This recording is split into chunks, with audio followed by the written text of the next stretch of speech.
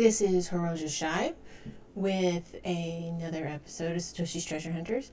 And this episode's a bit different. We're here to talk about the second hunt that the Satoshi Treasure Hunt game makers are making, called Satoshi Tezos Hunt.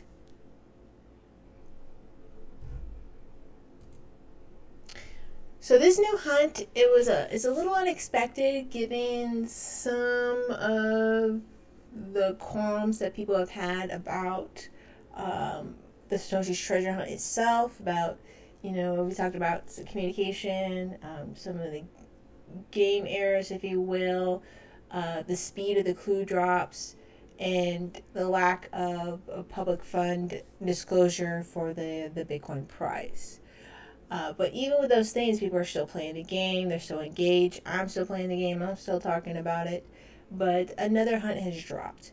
And this is a hunt that is dealing not with Bitcoin, but with Tezos, a blockchain that has had some issues in the past, but has basically gone full steam since its launch September 2018. And is basically what it boils down to, what this second hunt is for the Tezos, the community, the blockchain community, is gamifying development.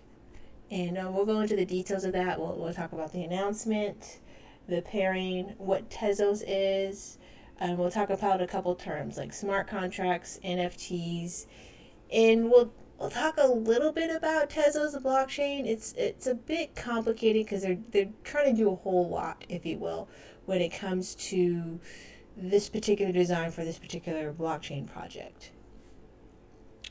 So there's that as far as for this video. Now, if you're new to my channel and new to basically Satoshi's Treasure, if you will, the Satoshi's Treasure Hunt, let me kind of break it down for you.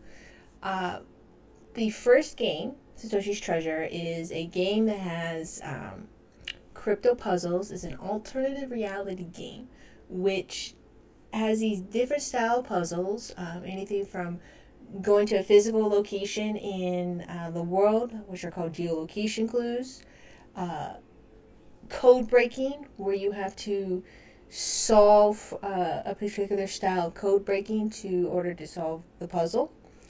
And these puzzles are methods of attaining key, but I'm just kind of breaking the style of puzzles here. You have some really serious cryptographic, where you're breaking down images or files to get further information. You have contest puzzles, where you either as a pair or a group or individual compete with a wider community or hunters to attain the solve for the puzzle or the key. You have development, or another style contest, where if you're a developer or have some kind of skill set, if you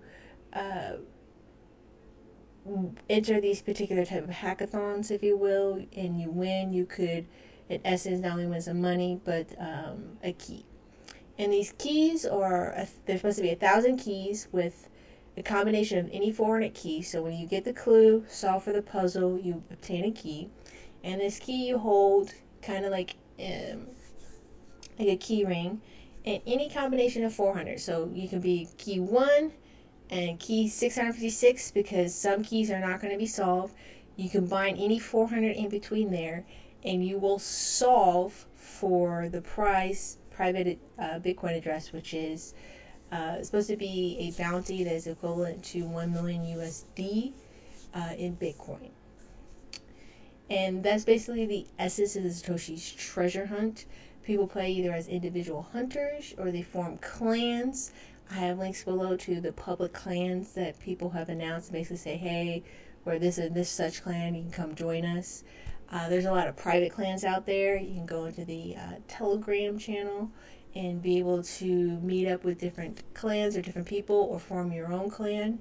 You still have the ability to pretty much collect a lot of keys. A lot of keys have been either publicly disclosed by people, are still available to solve. There's a few expired keys. There's potential for a market as the game progresses for these different types of keys that people possess could be up for sale or trade in order to be able to collect, you know, the right quotient amount of keys in order to, you know, get that Bitcoin prize. And now they're taking some of that application and creating this new hunt for Tezos, which has some similar elements, but it's really a completely different hunt.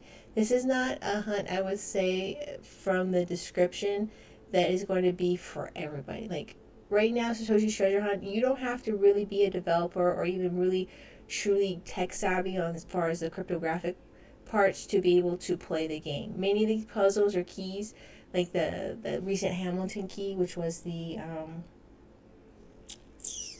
what's it called?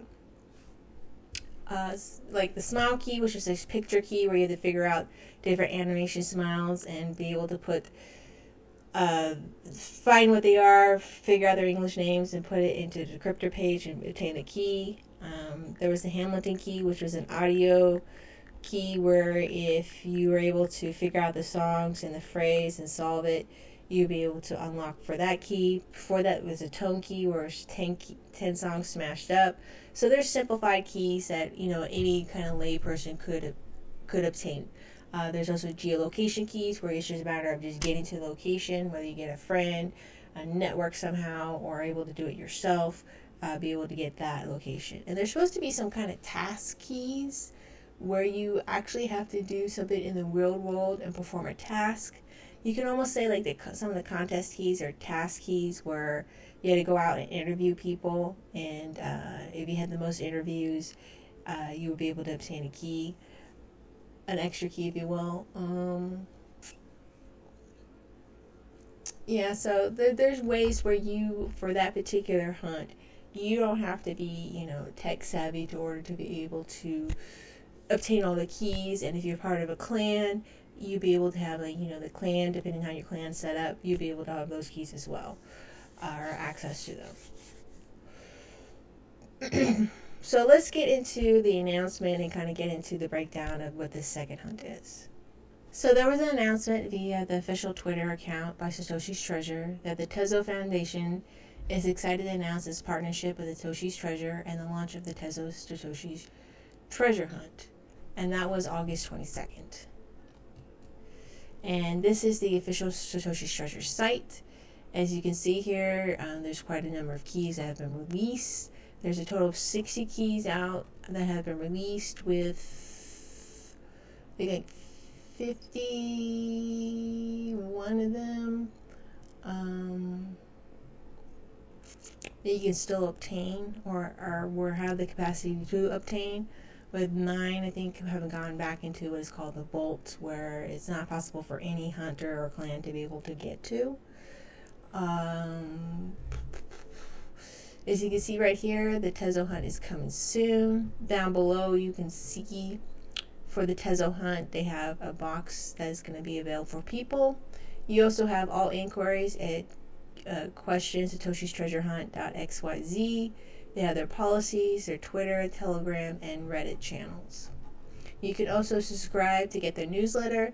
I have to say that the newsletter is a little behind when it comes to announcements, though a couple of them have been on time, but I would say for the most part they're like an hour or two behind from like Twitter or the website being updated. So this was the announcement. Let's kind of enhance that.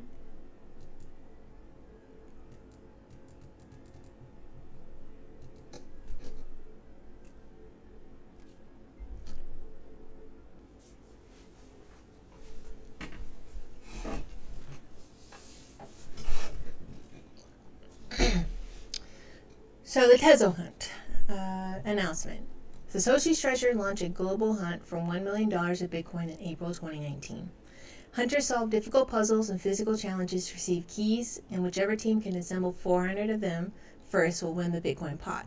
The hunt is currently underway, and thousands of teams have been formed to go for the prize. We're extremely excited to announce our second hunt in the partnership with Tezos Foundation to create a massive multiplayer game of skill where people can solve difficult puzzles and technical problems for the benefit of the Tezos and broader cryptocurrency community. To receive Tezo tokens, or Tez, which is XTZ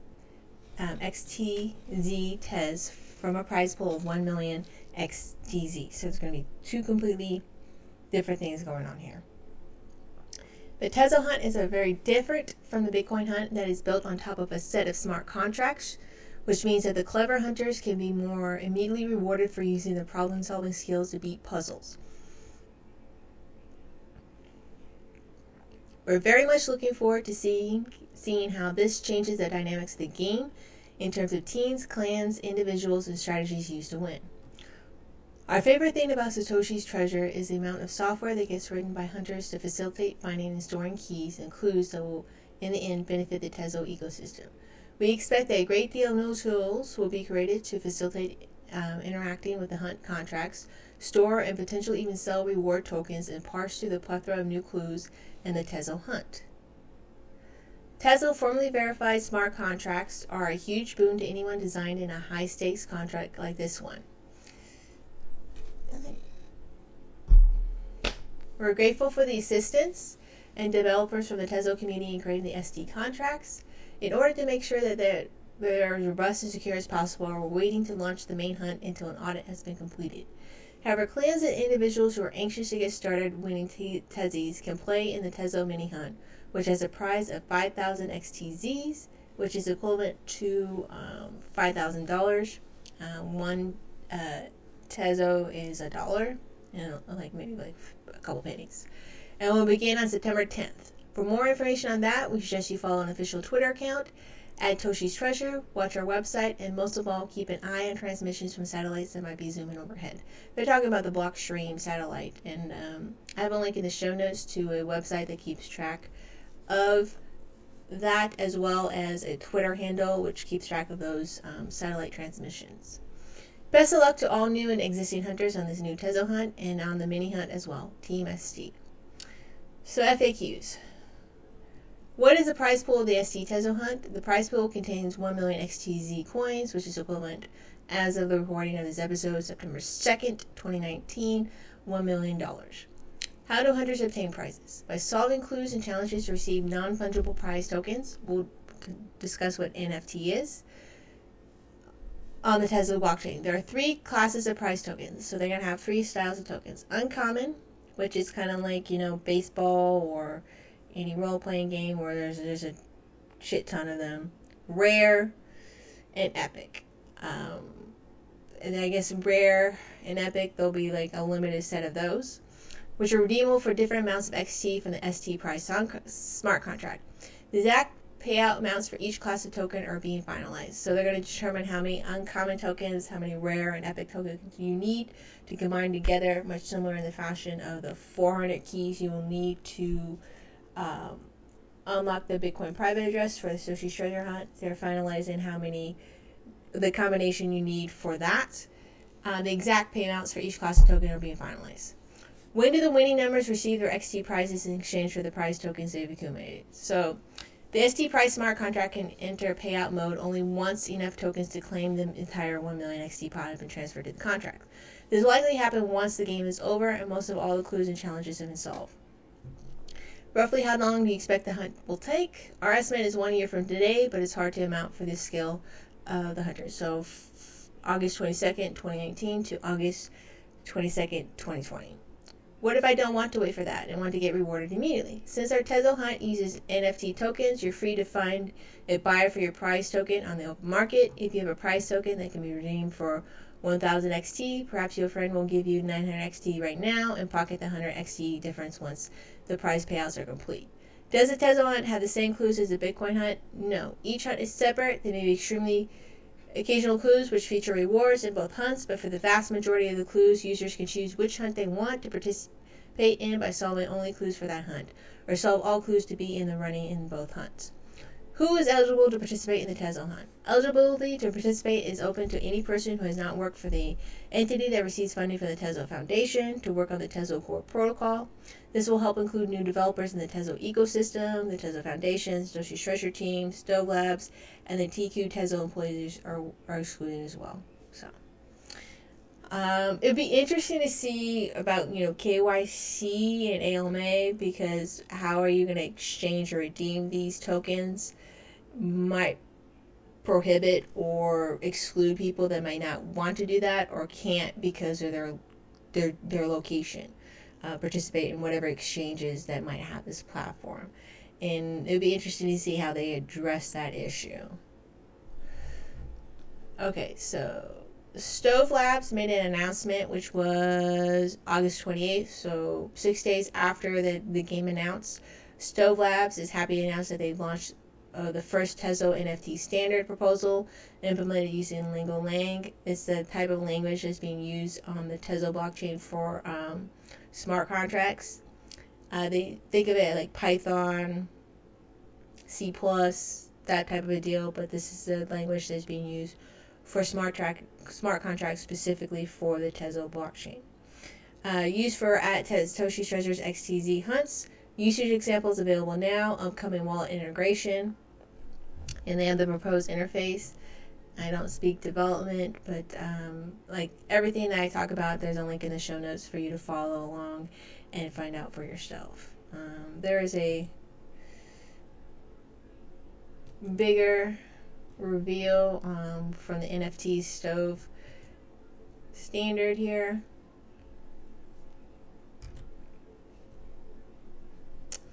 They follow standard outlines of smart contract interface required to enable non-fungible tokens on the Tezos blockchain, along with integration examples. This is their proposed interface, going from down here. Usage and examples. You can contribute, get in touch with them. Minting of a new token, burning of existing tokens. In their FAQs, their partners on the project is Lego and the Satoshi's Treasure Hunt. Made possible thanks to the Tezos Foundation.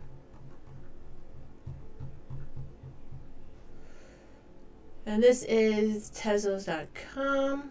Secure, upgradable, build to last. This is the Tezos platform for you to understand about the blockchain and get all their information, find out all the different organizations that are part of it. The Tezos Foundation.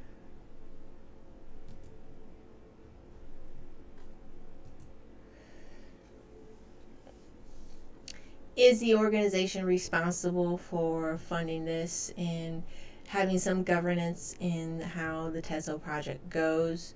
They're funding like a lot of the different development space.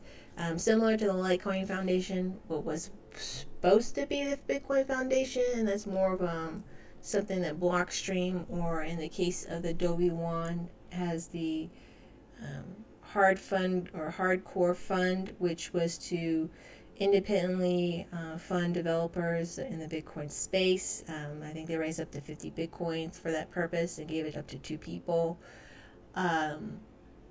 Things of that nature that it helps to distribute funds and just fund different projects to get, the squeaky wheel going out here in this space. It's very difficult, really, even for good ones, to get people from within the community to fund these projects. Even some big open source communities like, GitHub, or when GitHub was open source, GitLabs, BTC Pay Service, Lightning Labs, different things. And so it's interesting what they're trying to do here.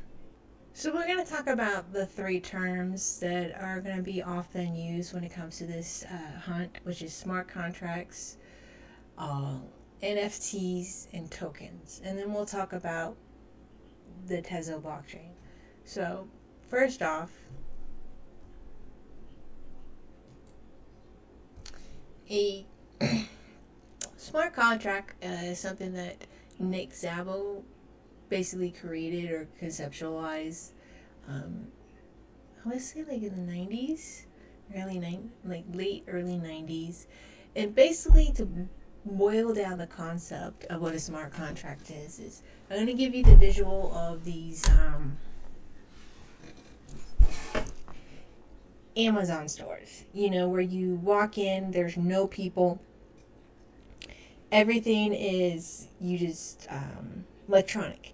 You don't even have to scan anything. You just go in, pick up your items, and through their cameras and sensors in the building, they got you as far as like you have to have your phone, I think maybe is like the biggest thing you have to do, your phone on, and it has your membership active or the app, and then there's like boop, hirojashibe, you're in Amazon store 366, you picked up some bananas, a Red Bull, some licorice, I know, not healthy stuff at all, and you're out the door. Boom. And all this is done with no interactions with any humans or anything like that.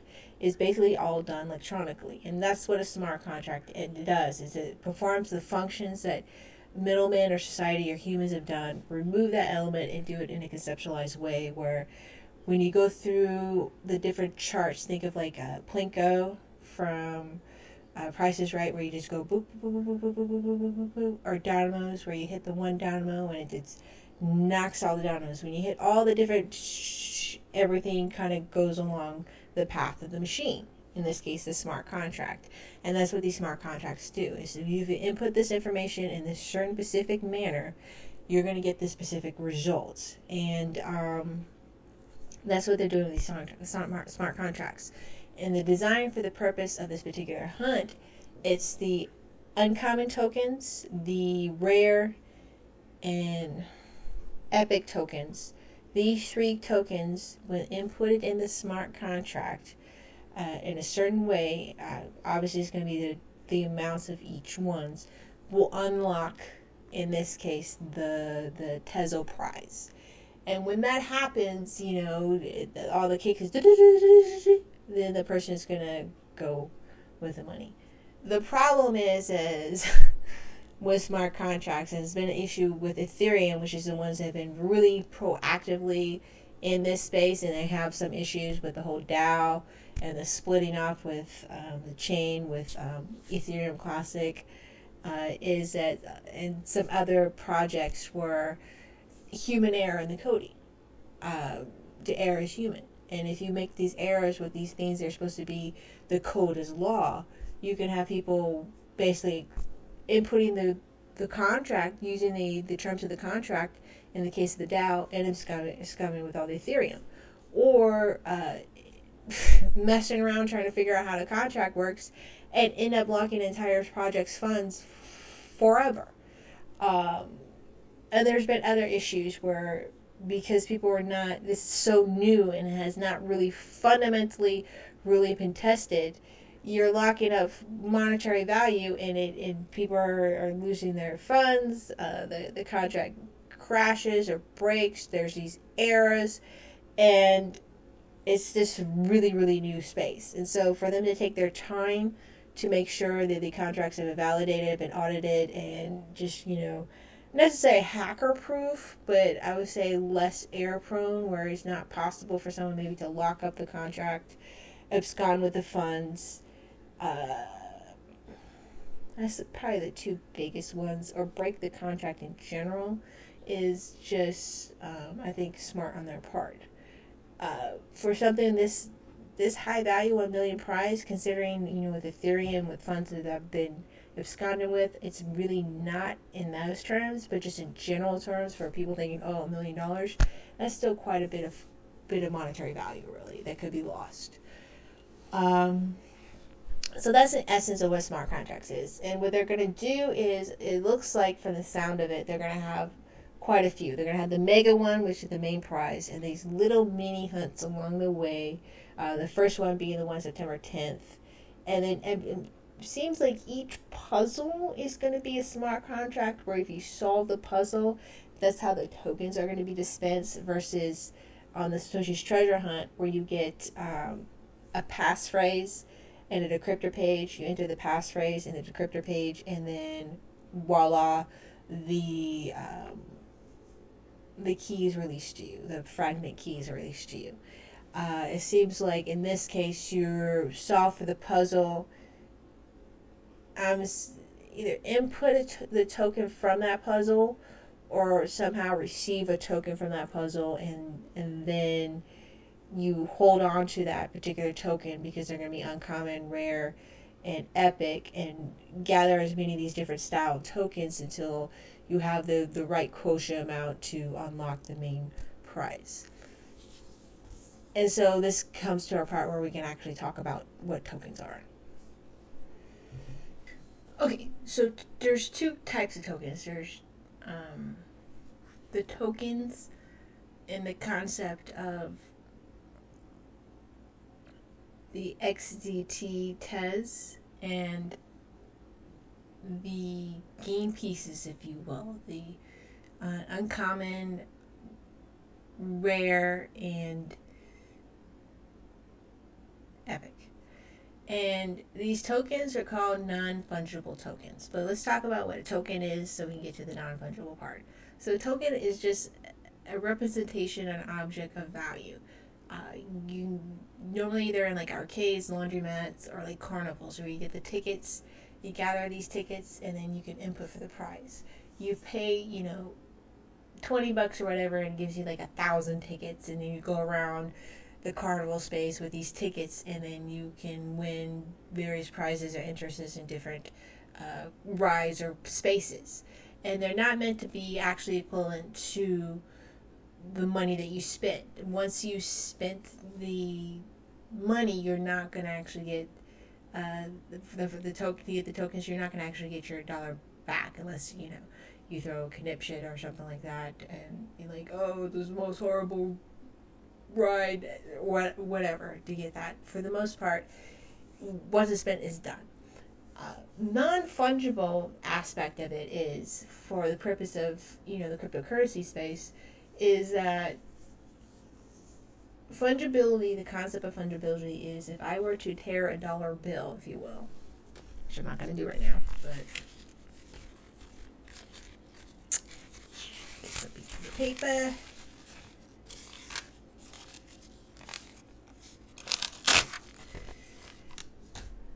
If I were to, like, this is where a dollar bill, if I were to rip it up in pieces, tape it back up, go spend it, a place of business will accept it if it's taped the right way or it's not that much of a tear. Because the U.S. Treasury, when you give that dollar to the Treasury, they're going to replace it with another dollar. And that was what makes it fungible, because all the pieces of paper have equal value or equal weight, and therefore when a piece of paper gets destroyed or damaged in some sense, and you have enough of the representation of it, you will, if you actually mail it to the U.S. Treasury, get that economic piece of paper back to you. And that's what makes it kind of fungible. If it's destroyed, stolen, you don't actually get the stolen amount, the exact same stolen dollars that you utilize with the numerals or whatever. No, you get maybe the equivalent back if you're able to recover your actual property, versus like a car, which is one of a kind, non-fungible, where if it is stolen, if you have insurance, then you can buy, depending on your insurance, either equivalent car to replace it, or something of lesser value, depending on your type of insurance, to get it. Unless it's that actual car is physically recovered by law enforcement, it's donezo, basically. It's non-fungible. You can't exchange and go, please give me from the Chevy dealership the same exact vehicle my car was stolen. No. You have to actually get that physical property back. And that's what non-fungible is they're unique, they're rare. If it gets lost, stolen, destroyed, you're not going to get back from, in this case, the Satoshi Tezo Hunt people, that exact same token. It's once it's gone, it's gone. And that's what makes these coins unique, and also prevents them from being, I guess you could say, SEC securities about, when you use cryptocurrencies, at least in the States, you have to worry about the whole capital gains issue, and you don't, with my understanding, please don't quote me, my understanding, with non-fungible tokens, because they don't have the same kind of economic weight or value currently as we speak. So because of these uncommon,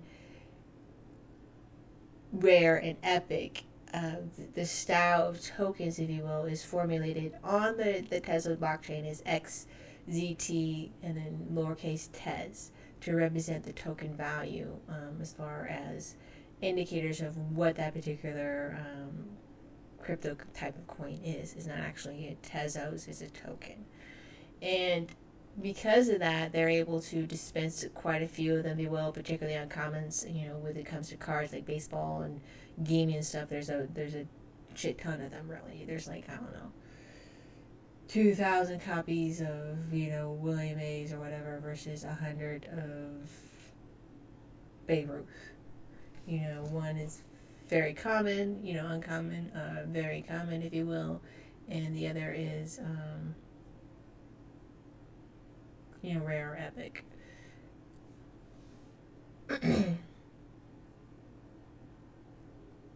That's pretty much the basics when it comes to the non-fungible tokens part.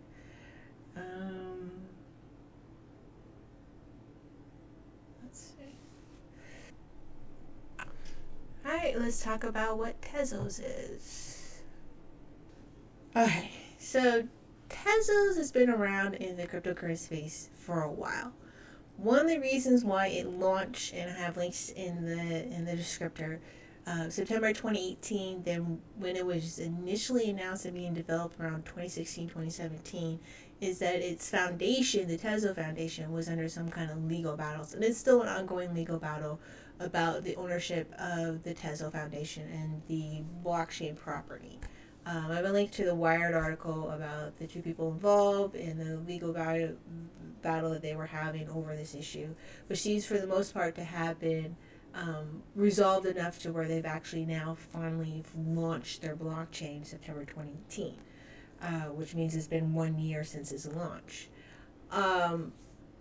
What they're doing is, in a sense, they're very similar to Ethereum in the sense that they are doing these smart contracts, these programmable, their purpose is these programmable programs on top of this blockchain to do these smart contracts and tokenization of an economy system. At the same time trying to be a monetary system. They have two forms of addresses, which is the XTZ, which is the very tradable thing that you'll see on the exchanges and any site that keeps track of the value of the different cryptocurrencies out there. Like CoinMarketCap, if you will, but I personally prefer CoinGecko, if you will. There's that particular address, and then there's this other one where you have the ability, the second address, that allows you to participate in a different consensus mechanism than that of the Bitcoin mechanism, where it's a proof of work. This is a proof of delegation and a proof of stake.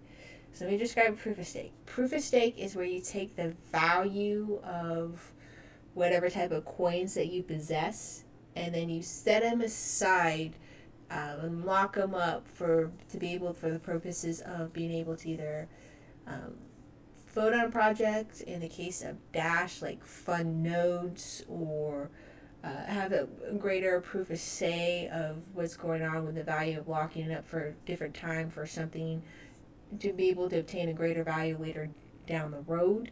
That's what proof of stake does, is where you lock up the tokens or the coins themselves. Proof of delegation is where you combine the concept of proof of stake and delegation, where you take your coins and it allows you to vote within the community as a large on different proposals. So instead of, like, for example, the Bitcoin side where they have the BIP, and then various different Bitcoin developers work on the different BIPs, they propose it to the community that for a soft fork or hard fork, mostly soft forks are occurring, that if you add this BIP into the overall network system, then such and such change. Like, for example, SegWit. And then they make it, they put the proposal out there, they put a flag date saying this is when it should be activated, they get the miners to agree, network. That didn't quite happen with Bitcoin, there was a split. But that's pretty much the purpose of consensus, is where you're trying to get it. You have to get everyone pretty much to agree, and it's, in the case of soft forks, it's backwards compatible, versus hard fork, where you basically have to upgrade or you're lost, allowing for the system to continue forward. What they're trying to do with this proof of delegates and staking system that they have, this different mechanism, and it's different from other proof of delegates where you get your tokens back and the proposals, and you can have multiple layers of voting mechanisms where you can delegate someone to be your vote because you're busy and you can't be voting all the time on these proposals, or you trust a person or trust a group of people to make a voting decision, and then that group of people can actually delegate and delegate and delegate, and it goes on and on and on, if you will, like a chain, if you will. And you can take your vote back at any time instead of it being burnt or spit, like, oh, you made a mistake by trusting this person, that type of a deal. That's what basically, in essence, they're trying to do. They're trying to do a different kind of voting, semi-democratic republic style for the blockchain when it comes to proposals of improvements and what the community should do with different funds. In the case of the Tezos Foundation, creating this hunt, what type of language their contract should be, the expansion of the network, improvements, soft fork, hard fork, things of that nature is something that is voted on by the community. And what you do is you go from the Tezos address and move some of your funds to the delegated address, and thus having a say. So you don't actually have to have a vote at all. You can just operate on this particular address and with Tezos or whatever. But if you want to have a greater say in the community, what the network does, and participate at that level, you have to actively move your funds over, or a portion of your funds over, and participate in that type of a voting system. It's different, it's interesting, and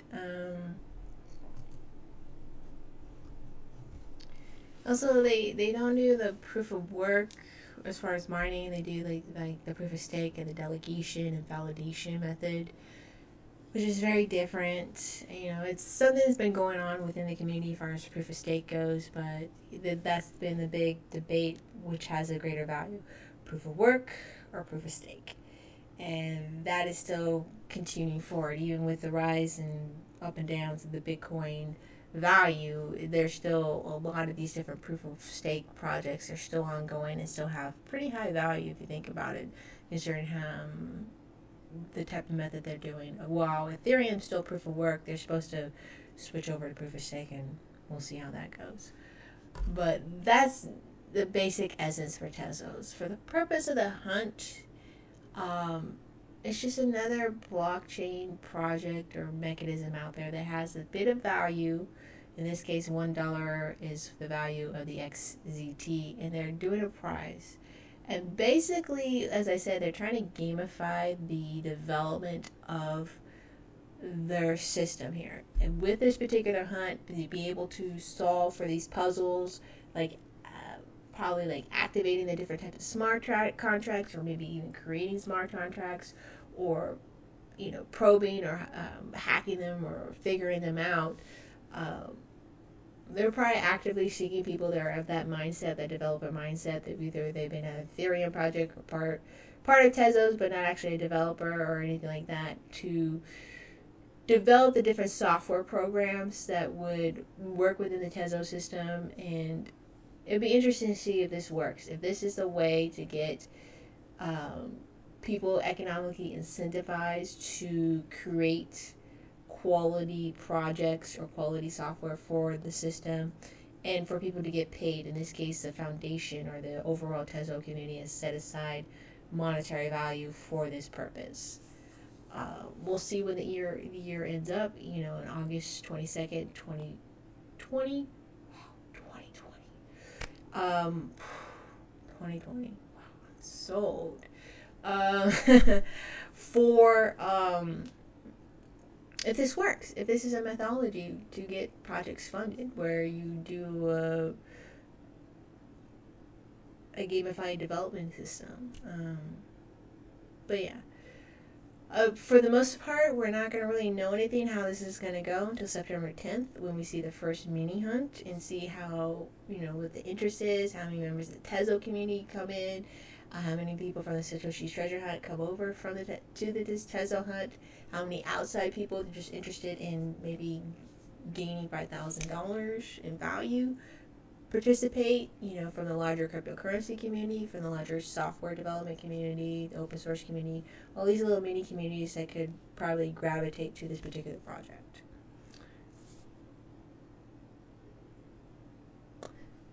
So I think this pretty much covers everything. You know, we cover what a smart contract is, what a token and non-fungible token is, what I think about the dynamics of the game, the mini hunt, and just the announcements overall. Again, everything is linked in the information below. And if you have any questions, you know, comment below. I'll try to answer them to the best of my abilities. I'm not sure if I'm going to cover the Tezos game per se. I'm going to do definitely the mini hunt September 10th. And it's kind of a wait and see approach because I'm more familiar with Bitcoin and a little bit familiar with cryptography and some of the terms for the code breaking stuff versus just development skill stuff for computing. I don't know if I can give enough insight for the Tezos community if they want to follow along and figure things out. But again, we'll see how that goes. My name is hirojashibe. This has been Satoshi's Treasure Hunters. Welcome, members of the Tezos community. I hope this has been insightful for you. And if you're interested, you know, I have links to the end of my video of different Satoshi Treasure Hunt videos, particularly what Satoshi's Treasure Hunt is about and how you can armor up yourself. For the most part, until the next clue drops, because of the recording of September